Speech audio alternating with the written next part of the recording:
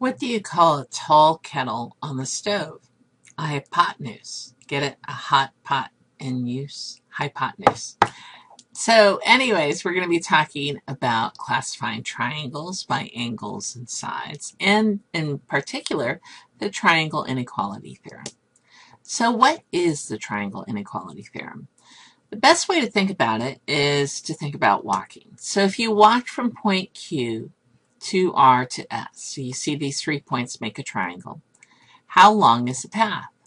Well, it would be the length A plus the length B. Now, if you walk directly from Q to S in a straight line, how long is that path? Well, that length would be C. Well, given the choice, which path would you walk and why? Well, I like to compare this to finishing up practice after football or something, and you always seem to be on the wrong side of the field across from your water bottle. You go straight to the water bottle, given the opportunity, instead of going down the side of the field and across the field. The reason you choose that path is because it's shorter, which means that C cannot be as much as A and B. And that leads us to this inequality. C is less than A plus B. Even if B were just a little bit, say a few feet, you're still going to go directly given the option instead of going a few feet out of your way. So that's where this inequality comes from. And it leads us to the Triangle Inequality Theorem. If a triangle has 3 sides, A, B, and C, then the third side must always be less than the sum of the other 2 sides. It doesn't matter which side you pick. Most of the times we're going to be looking at C being the longest side because that's the trickiest application where it's most stringent.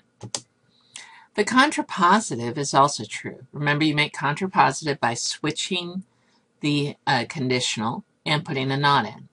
So if C is not less than A plus B, in other words, if C is greater than or equal to A plus B, then it doesn't really have 3 sides, A, B, and C. It is not a triangle. So we can use this to test to see if 3 sides can make a triangle. First of all, we're going to label A and B as the 2 shorter sides. We're going to label the longest side as C, and we're going to substitute into the inequality that the 2 short sides must be greater than the longest side. If the inequality is true, then the sides can make a triangle.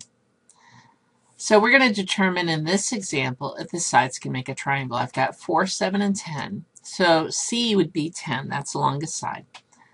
4 plus 7 should be greater than 10. 11 is greater than 10, which is true. So I can make a triangle with sides 4, 7, and 10. Now for the next example, 9, 6, and 3, 9 is actually the longest side. So I'm going to do 6 plus 3, or 3 plus 6, must be greater than 9. Is 9 greater than 9? That's actually false. So I cannot make a triangle. Then I have 7x plus 3x, and, I have 7x, 3x, 2x. Again, I have the longest side listed first. So I'm going to say 2x plus 3x is greater than 7x. Now you're probably thinking, well, there's x, so I can't figure out which one is longer. Well, if we're doing lengths, then x better be a positive number. Could be a fraction, but it definitely positive. Could be a decimal, could even be irrational, but it's positive. So I'm going to add those two, and I'm going to say 5x is greater than 7x. Well, if x is positive, that's not possible. That's false. And so I can't make a triangle with this set of sides. So for further reflection on this part of your notes, why must the sum of 2 sides of a triangle always be larger than the third side? And why does the Triangle Inequality Theorem work no matter which 2 sides you pick for A and B?